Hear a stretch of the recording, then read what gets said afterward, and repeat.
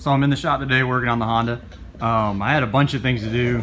Local pull apart yard had a discount day, 40% off, so I got some rear disc brakes to put on there, but that's actually not what I'm filming today, because doing a rear disc conversion on a Honda, there's like 1,000 pages about it. What I'm actually doing is doing bushings. And I forget if I saw something on the internet that kind of triggered this idea in my head, if somebody else had done it, but I know that the couple of times I've done it for other people, no one's ever seen it before. And it's really simple. It does not require any crazy tools or whatnot. Trying to press them out is a pain in the butt, even if you go to Harbor Freight and buy a cheap press. The big challenge then is having the correct dies. Now, if you have a factory service manual, they'll actually tell you what size and shape and everything like that, but then you got to have a lathe and turn them down. And maybe you can use sockets. It's just a pain in the butt. And then there's the brave souls that burn these suckers out, which is extremely dangerous. Not just a fire hazard, but the melting rubber is really bad for you. And I imagine in some areas environmental police come around and get you for that. But I came up, or what I do is I use a hole saw bit, and I just find the correct sizes for them. I got a couple of them, big, small. You drill the core out, and then you either use a Sawzall. If the Sawzall blade is too big to fit in there, I use my jigsaw with a bimetal blade on it, and then cut the sleeve out, and just piece of cake. I did my entire Z32 this way, but that was already done way back before I started making some videos, so I have no videos of that, and it's been a while since I've done any bushings, and I was like, you know what, I need to make a video for this and show people how to do it. Just put it out there, because this works really, really well. I've done huge subframe bushings, the Z32 subframe bushings, which are like that big around, all the way down to really, really small ones.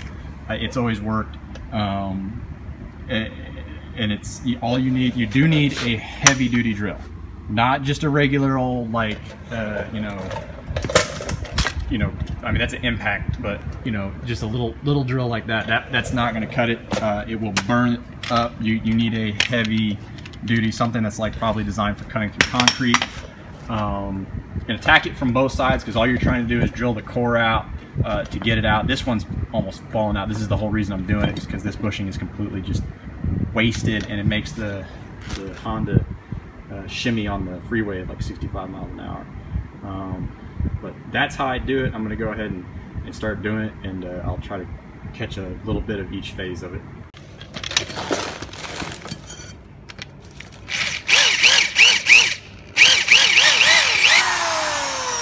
This one has almost completely come loose, but usually I'll flip it over and I'll come at it from the other side. These bits will get stuck in the rubber. I mean, I'm not talking about this getting stuck in there. They have these slots in them. You just kind of put a screwdriver in it and press it out. But they will get stuck down in there, and that's why I attack it from both sides. And just let it eat the rubber. You're not just trying to drill through it. You got to let it eat the rubber a bit. But you see, it's out. And then I just get, this one's really small, so I'm going to use my jigsaw, and I'll just cut the band. You see the inner brain fart. Anyway, just cut through that. You got to do it slowly. I'll actually usually do it going into a heavier, chunkier part of it, because if you start cutting into that, you're going to create a stress point, and I'd rather have it here where there's more meat. On stamp control arms, if you get carried away, you can always weld it up, grind it up, clean it up. This is a cast one, so I'm not too worried about it, but just take your time and just cut that sleeve, clean it, and then you're ready to press in the new bushing.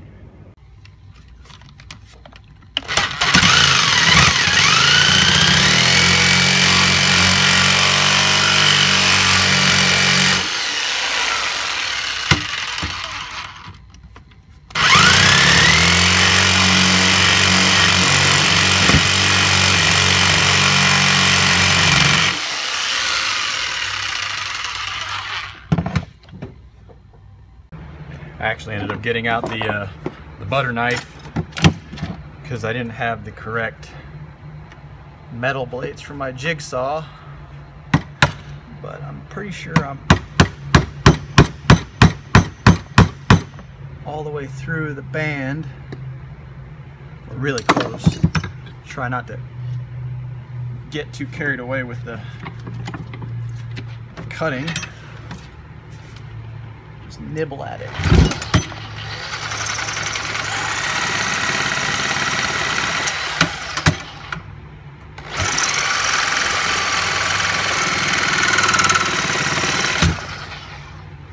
Getting it even is a pain in the butt.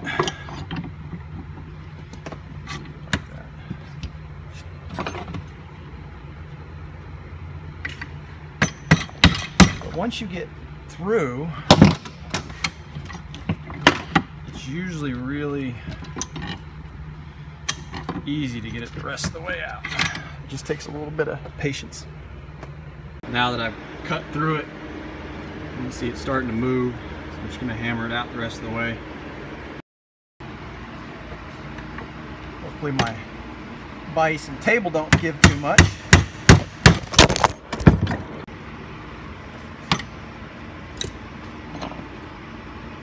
It'd be a lot easier if I had a proper cold chisel. I think it's hitting the edge of the vise.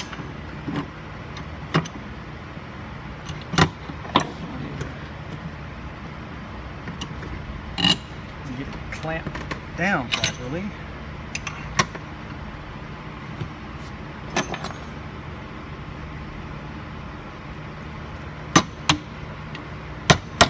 There it goes.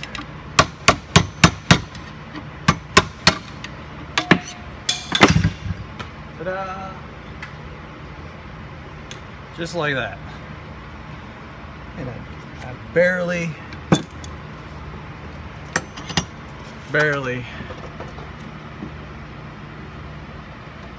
cut into the actual control arm. I like just barely. You can just barely see the chatter marks from the teeth. It's ready to press in the new bushing, and I use my vise for that too. So polyurethane bushings are probably one of my absolute favorite upgrades to do. I just absolutely love the things. It was one of the first major upgrades I did to my Z. The only other suspension modification that my Z has is coilovers, which the coilovers are honestly too stiff. They're the reason my Z rides kind of stiff, but it actually rides really comfortable in all actuality. It takes bumps fairly well. These these bushings are not energy suspension. They're actually an off-brand, because the Honda is not worthy of such great parts. I know everybody's gonna call me a Honda hater now, but this bushing was absolutely shot, and I had to do something. They really need a bit of a lip on them.